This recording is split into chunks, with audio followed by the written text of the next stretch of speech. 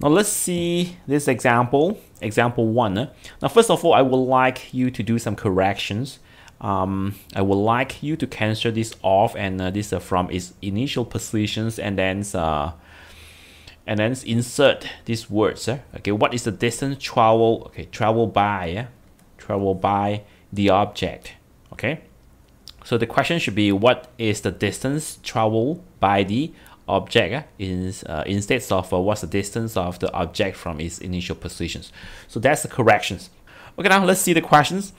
An object travels 20 meters to east and then 30 meters to west. Okay, let's say this is west and this is east, and there's an object. The object travels 20 meters to the east initially, so 20 meter. After that, it travels 30 meter to the west, 30 meter. Okay, so the first question is what is the distance traveled by the object? Okay, just now we have learned that distance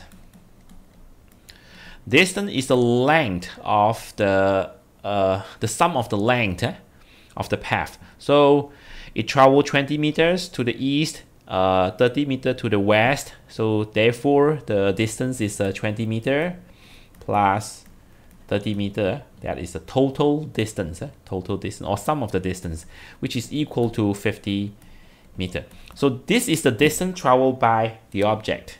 Okay, the second question, what is the displacement of the object from its initial position? Now this is the initial positions, okay, origins, the initial positions, and this is the endpoint.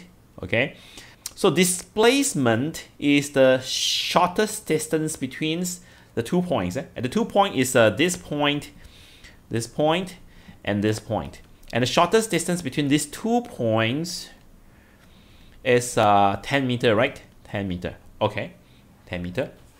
So therefore the displacement is equal to 10 meter. Okay, now some student may argue that it should be negative 10 meters. Okay, or okay, you can write as a negative 10 meter.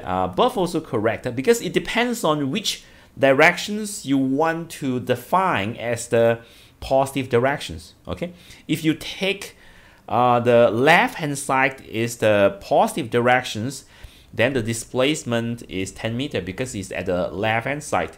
But if you prefer to take the right hand side as the positive directions, then the left hand side will be the negative. So therefore the displacement will be negative 10 meter. So so you are the one who decide which direction you want to take as the positive directions.